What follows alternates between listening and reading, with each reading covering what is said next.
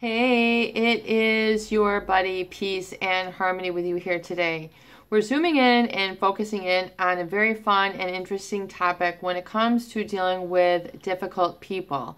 People who might have harassed you, bully you, made you to feel less than, sabotaged you, gaslighted you, splitted, meaning basically talking about you behind your back, talking smack, talking crow, whatever it is that they're doing, the negative energy, the rumor mill, whatever it is that you want to call it, or just down out feeling betrayed by someone who took you for a ride, took you to the dry cleaners, basically sold you a bill of goods but did not deliver. In other words, they were false in terms of what they could promise and commit to you. And when we talk about people who live a lie, or in the M. Scott book, People of the Lie, M. Scott Peck discusses that all really mental illness has as its root or pathology people who are living a lie. In other words, living in denial, living out of unexpressed or unworked through anger, childhood abandonment issues. In other words, they're acting out some sort of facade or mask to accommodate for that or compensate for it, but yet other people are paying the price because of this issue. And then it comes out in terms of yelling, raging, people becoming enabling or codependent of them, and not knowing really how to distinguish yourself. And so when we talk about really moving through these difficult relationships, you must have an anchor. You must have something that you can always go to and call upon that always gets your you back, your juice back, your positive mindset back. Basically like a winning attitude, like, yes, I'm here. Yes, I am doing this. Yes, I am magnificent. I deserve a good life and I'm taking action now. I'm no longer laying down and taking it. I'm no longer your doormat. I'm no longer your wallpaper. I'm no longer part of the brick in the wall that you're speaking to.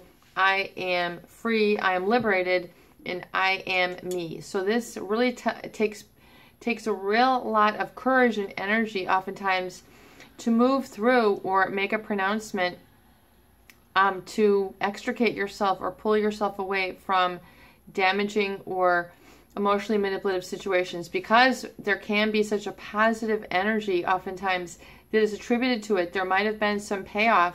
In other words, love relationships, family relationships, work relationships, where these people were at your workplace, and it's time for you to stand up and say some difficult things or ask some difficult questions.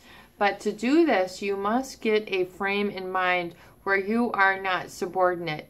You are not lower than. No matter what the covert narcissist or psychopath may lead you to believe, or make it seem as if you are less than because they are bigger, brighter, louder, taller, whatever it is, their skin is darker, their skin is brighter, their body is bigger, yours is smaller.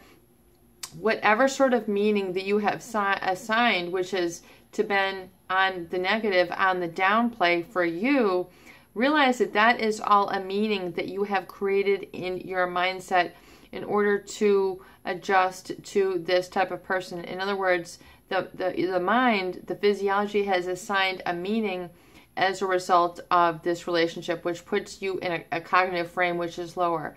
Begin to remove that lower mental frame and begin to see people on equal or indifferent or a neutral stance. Do not see yourself as lower than. That is to be, NOD thinking, negative orderly direction thinking. And you need to adjust that, and you can through cognitive reframing and getting an anchor for yourself. So every time you start to feel lower, then begin to make an adjustment. A lot of people say, doing this with your finger, and I am magnificent. Every time you start to feel that, remind yourself of who you are. You might need to do this consciously. This is a tool to help reset and re-anchor your physiology so it's on the positive. You need to grow those neurons neurologically and keep your mind sharp and do this and pick yourself up. You need to be proactive here. Otherwise, people, their lives, their feelings begin to go on the downgrade. They begin to backslide. And this very much needs to be consciously adjusted. And in the beginning, you might need to make this this conscious adjustment when you're dealing with people, or dealing with people of the opposite sex, or your bosses, or your family member, whoever who is trying to downtrade you. Realize that it is all in the anchoring that you can reset this. So you might just make this with your middle finger and your thumb. You might do it like this. You might do it like this. That's why you see people sitting in the yoga poses, doing this, meditating.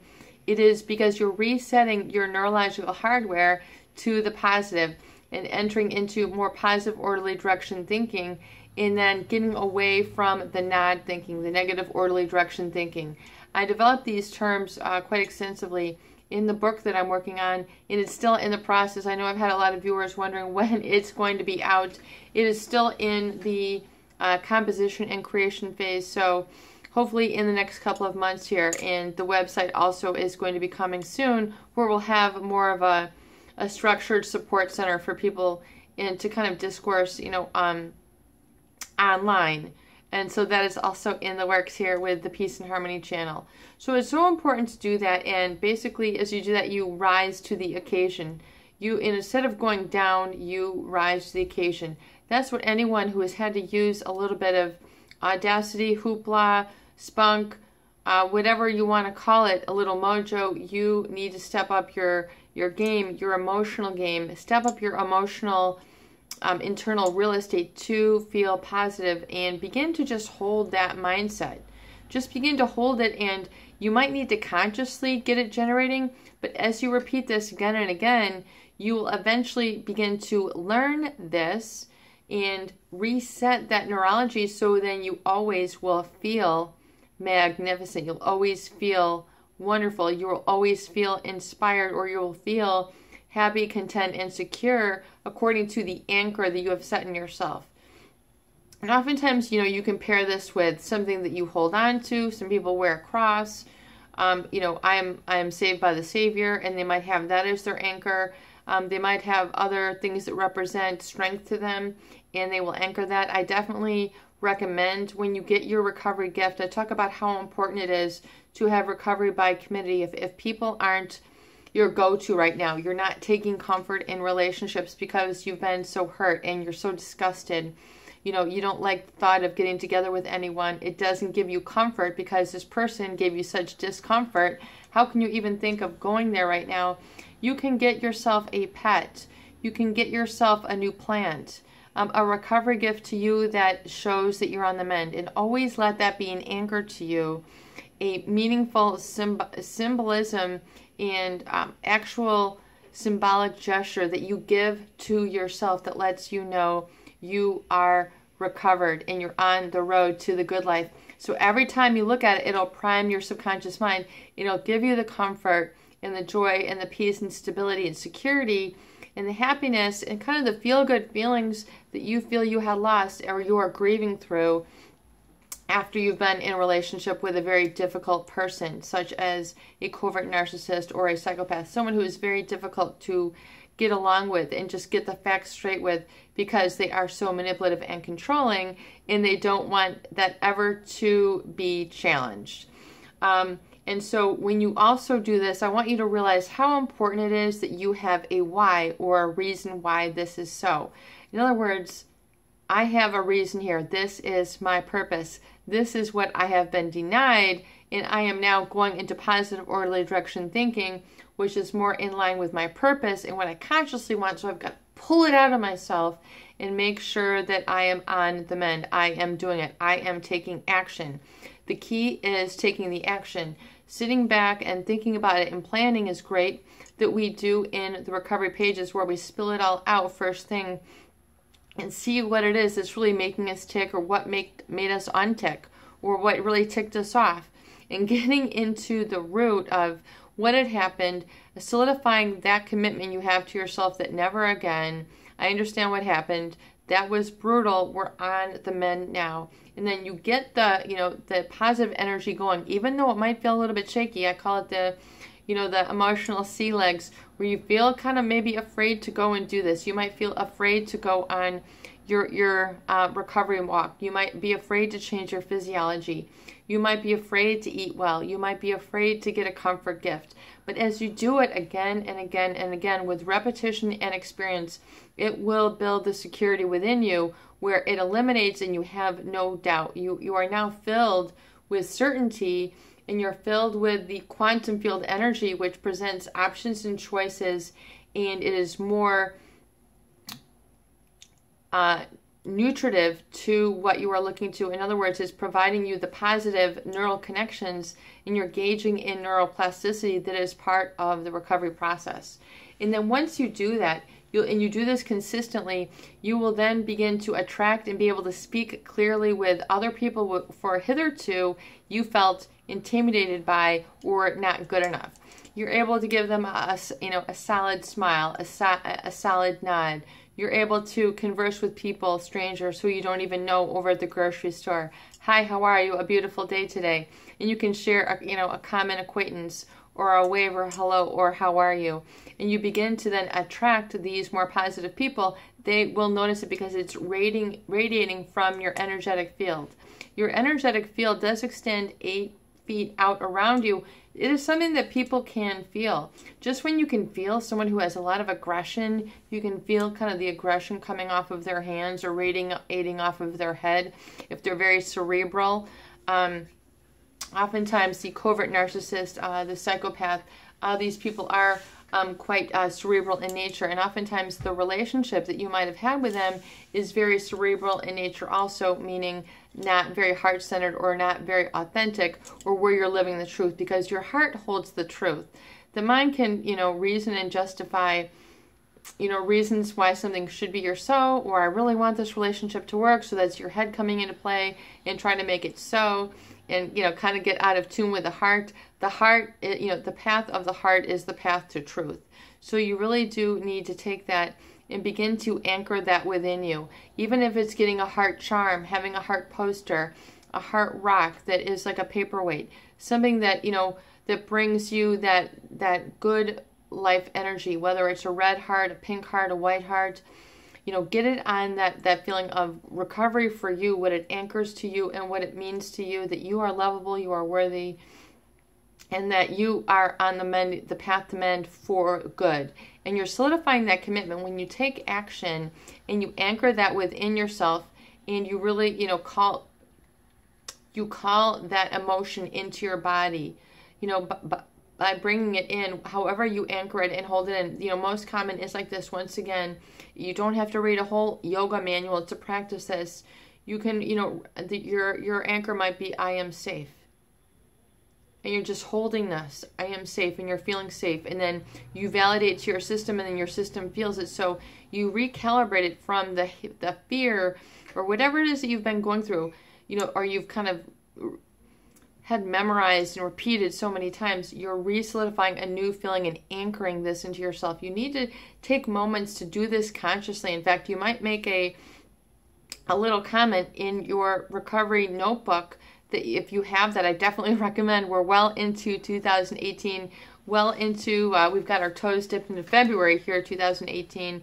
I would highly recommend you focus on anchoring exercises also. So you anchor it a couple, even if it's several tens of times a day. You will, as I mentioned, you will consciously need to do this practice, but then eventually as you repeat it, you'll automatically be primed or automatically be anchored when you see that recovery gift. When you do this with your body, you'll just be able to avert yourself from the reactive mode or the down mode or the depressed mode or I don't have any energy mode. You'll be able to anchor that, and then your mind will then be able to, your mind loves to stay in patterns. It loves to repeat itself. So if you anchor the positive, then it'll anchor the patterns of positivity, and then you'll find solutions. You'll come up with solutions. So your mind and your heart will be working together to assist you.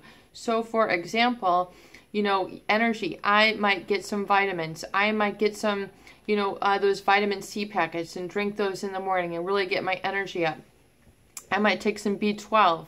I might be drinking more water or juice, or getting away from the pop, those alkaline foods, getting, healthier foods around to give me more of the enzymes, the natural water in the fruits and vegetables that give you real energy. You start to find the solutions rather than going into the negative orderly direction of thinking when you have those anchors. So use those this week. Begin to call upon those, whether it's health or safety or love or vibrance or security. Anchor that within you, and then also get yourself that recovery gift. Something once a week, and I discuss this in length in my book, but you really need to get yourself that one little something that tells you to yourself that you are on the path, even if it's little by little. You want to build a chair, so first thing you do is you get your hammer, or you start eyeing wood, you start looking at grains, you start talking to salespeople, you start looking for a place to do your workshop. Maybe you can convert that little back room or that basement into a workshop, or your attic, or maybe you wanted to sew or quilt or do needlepoint or paint. You know, maybe you can convert these little dead space areas of your home into these places where you can anchor in your positivity and your creativity, because when you do that and take action, you are on the positive orderly direction thinking, and then the great creator will rise to meet you. It's like a divination rod. It's like a little bit of, you're sending out a beacon, you're sending out a dart, you're sending out to the universe that you are ready to change, and the universe will provide you the solutions. You just need to anchor it and then make choices and decisions and behaviors little by little, like our viewers say, and like I recommend also, baby steps towards building towards that which you want. So you can take those little steps, do your recovery dates, you know, go to the fabric store, go to the theater, go to the workshops, you know, look what is in your area, begin to go to the library, do these little things. It just takes a little bit of research. Even if research is your first step, or phone calls, amen to that. Go ahead and do that. Go to the pet store, look at some puppies, look at some cats, go to a local shelter and see, you know, how's it going there. You know, you might even research that online. You can find some adorable pets who are needing a home, and they would love to give you some love. It's just about the anchoring, and, you know, I am satisfying my needs, and then your body, your mind will begin to automatically generate it. That is what the greatest empowering engine is, when you get your heart and your mind aligned. But when you're in a relationship with a very difficult person, oftentimes it's all cerebral, it's all in the head. You need to let that go and become more centered and grounded using this anchoring technique. You certainly can do this. You can also research it online if you want to learn more about it, but there's all sorts of information, and it does work. Try this tool today. You can do it. It's your buddy, Peace and Harmony, with you here today, and I hope that these videos do help. Please share and please subscribe for more great tools, videos, discussion, and support.